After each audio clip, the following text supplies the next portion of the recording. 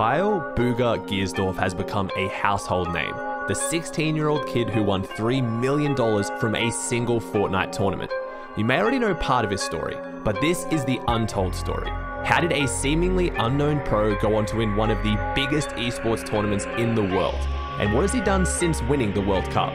While the wider audience may not have heard of Bugha heading into the World Cup, he was by no means a stranger to the pro scene. Despite only being 16 at the time of the World Cup, Bugha had been heavily involved in the NA East practice scene since the very beginning. Or left. Fragging out. Yeah, I'm with you. I'm holding his other arm. I've height still. Back time. Mine so bad, alright. Yeah, oh, master. I got a kill. Got another kill. Do you have any white heals? Got another? No. Nice.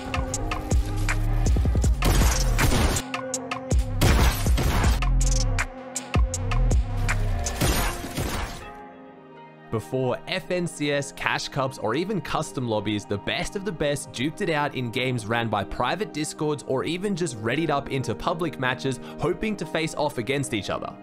During these humble beginnings, Kyle was not Sentinel's Bugha, the World Cup champion.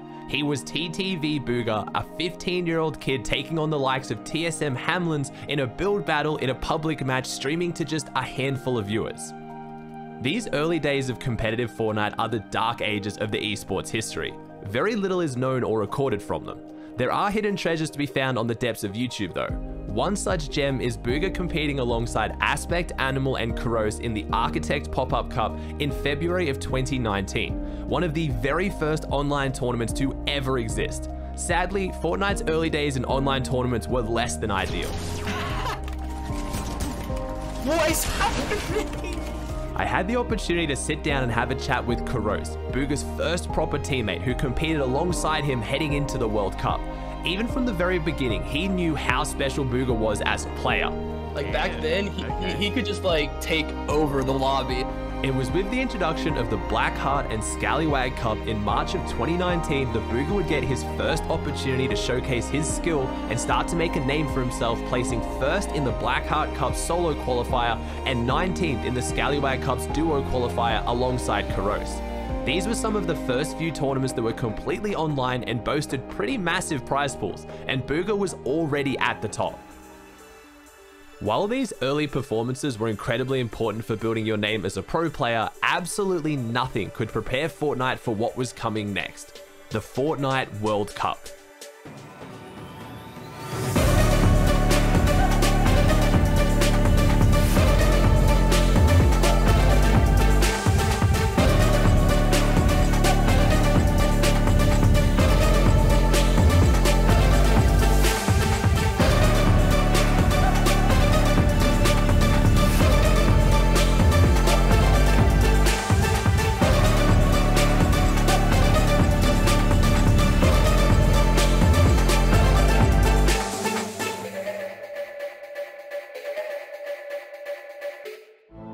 This was to be one of the biggest tournaments in esports history, not just Fortnite. Online qualifiers open to absolutely anybody with the chance to compete for a share of a $100 million prize pool. This was an unbelievable amount of pressure, especially for those within the scene with a history of being the best. Sadly, many of the biggest names in the world struggled to handle the pressure. I'm so bad at it. And of course I'm getting focused. I have 2 matches, dude, and I need 12 points, and I can't do it. I literally just placed 26th. I didn't get in. No. Bruh. No way. No, I'm going to break something. What?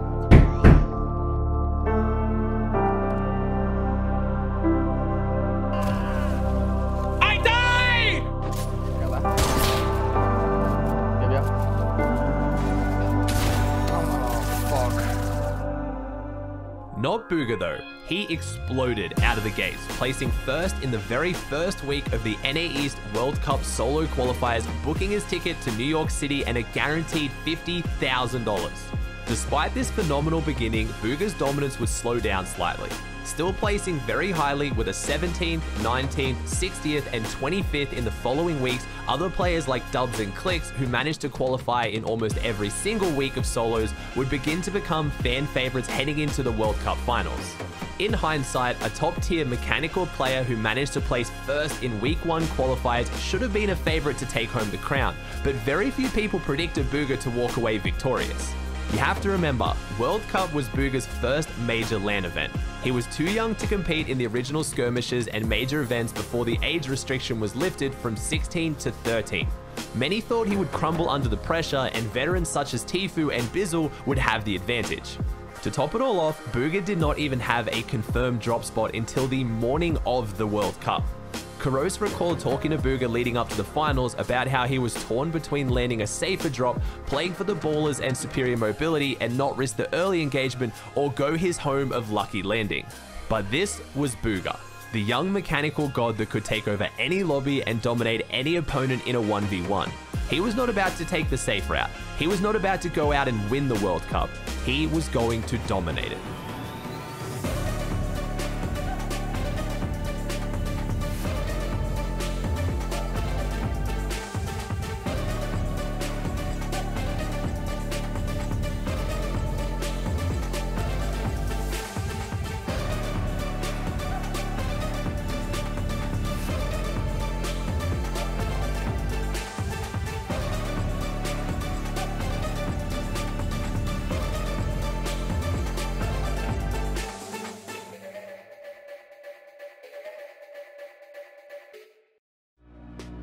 Bugha won the World Cup solos on 59 points, almost double the points of Sam in second on 33.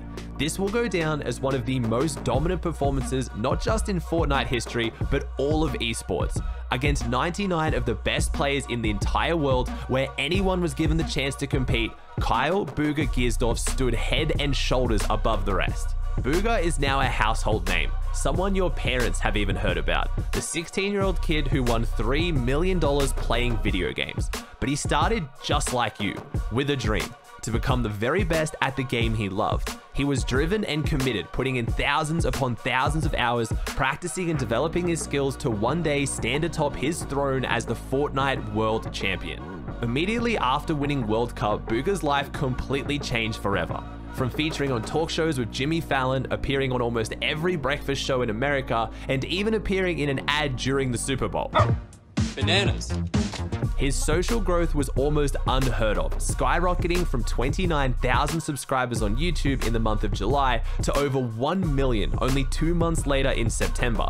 His first video on the channel after the tournament, "I won the Fortnite World Cup, $3 million," now sits at over 25 million views. But where is Bugha now?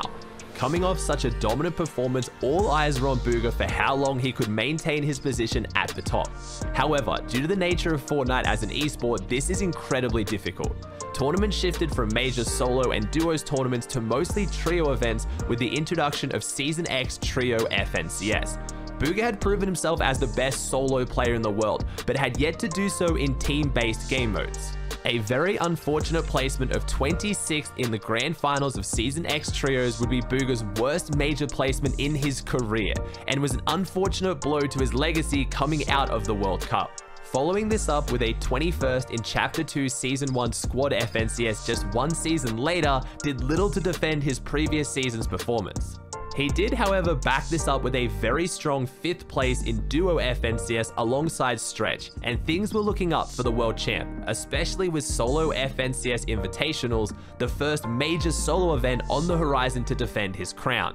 Sadly, a 40th place and $600 was not the result Bugha or many of his fans had hoped for. Many started talking of Bugha being washed, and even trying to argue he somehow got lucky at Worlds. This would not last long though, due to an extremely dominant performance in Chapter 2 Season 3 Solo FNCS, placing 4th and walking away with $25,000. For many fans, the questions still remain though. Could Bugha crack the code and perform in team game modes? Kuros in our interview discussed how Bugha's biggest weakness as a player early on was his tendency to make solo plays. This is the case for many younger mechanical players. In solos, they rely on their confidence and fighting ability to overpower their opponents and turn the tides of a fight. In team game modes, this is far more difficult. Coordination and communication reign supreme, especially in trios and squads. Bugha needed to prove he had matured as a player. It was now October 2020 when Chapter 2 Season 4 Trio FNCS started, over a year since he had won World Cup. It was starting to feel like now or never for Bugha to step up to the plate and prove his ability to play as part of a team. Placing 2nd in Week 1, 2nd in Week 2, 4th in Week 3, 1st in heats, and 3rd in grand finals, Bugha was most definitely able to do this, becoming one of the most consistent teams in the world this season. This was said to be the beginning of Bugha's rise back to the top as one of the world's best players. Now having performed so highly in a major team-based FNCS, everything seems set for Bugha, Jamper, and Avery to dominate the next season's Trio FNCS as well. Sadly, a theme that has plagued Bugha's career for many seasons would raise its head again: the snake innings. One main criticism of Bugha many players and fans hold against him is his lack of loyalty to remaining with a team despite incredibly high placements. The amount of times Avery and Jamper have been dropped and picked up by Bugha is too many to count. A lot of you will take that as me criticizing Bugha. It is true, some teams such as Centered, Edgy, and Commandment have reaped the rewards of sticking together season after season and building on dominant performances, but that is just not the case for the majority of teams and players within competitive Fortnite. Many of the world's best players such as Tayson have also built up a reputation for splitting with teams despite phenomenal placements. He has, however, spoken on his reasoning for this, stating that once you become too comfortable with your teammates and become friends before teammates, then your drive to succeed and accountability to one another diminishes. You have to remember, this is a job. These players are esports athletes. A lot of times these players being dropped could be handled better, but at the end of the day, these players are doing what they believe to be best for their career and their placements. Whatever your stance on the debate, sadly Bugha's decision to split with Jamper and Avery and instead play with Bizzle and Clicks led to mixed results. Kicking off their run together, placing 1st in semi-finals and 5th in grand finals of their first FNCS together, many doubters were silenced. Sadly, this streak did not continue, and Bugha would face his worst placement in his career, not even making grand finals of the next FNCS for the first time ever. The whispers of washed began to emerge yet again surrounding Bugha. Despite some phenomenal performances, Bugha having no FNCS title under his belt kept him out of many people's discussion for the best player in the world. It had now been almost 2 years since the World Cup, and many people no longer held the title of World Cup champion as highly. The next season, Bugha would team up once again with Avery, but instead replace Jamper with Nosh, an incredibly mechanical fighter known for his flashy mechanics. This led to a solid performance, finishing 8th in the grand finals, but was still far from the first place finish Bugha was grinding for. With the final Trio FNCS and Grand Royale on the horizon, this was Bugha's last chance to make a statement to close out 2021. With only one teammate in Miro and less than a week until qualifiers began, things were not looking good for Bugha. However, in a decision that confused many, Bugha did something he had never done in his career. He gave a chance to a teammate many thought beneath his skill level, Muzz, the OCE import, who sadly did not even make grand finals the season before and had yet to prove himself outside of OCE. This decision proved to be one of the best in his career and proved many of the doubters wrong. Bugha, Miro, and Muzz went on to win Bugha's first FNCS crown and Miro and Muzz's 3rd. Oh my god, we won! Let's go! With Grand Royale, the biggest tournament of 2021, just around the corner in less than 2 weeks, and coming off the back of their insane first place, the community was sure this time Bugha would stick with his team and not make the same mistakes of the past. They were wrong. Deciding to drop Muzz in a move that upset and confused many in the community, and deciding to play with Dukes, the winner of FNCS Season 7. The only way for Bugha to prove his decision was the right one was to do what many thought impossible, winning back-to-back major tournaments less than 2 weeks apart. And that is exactly what he did.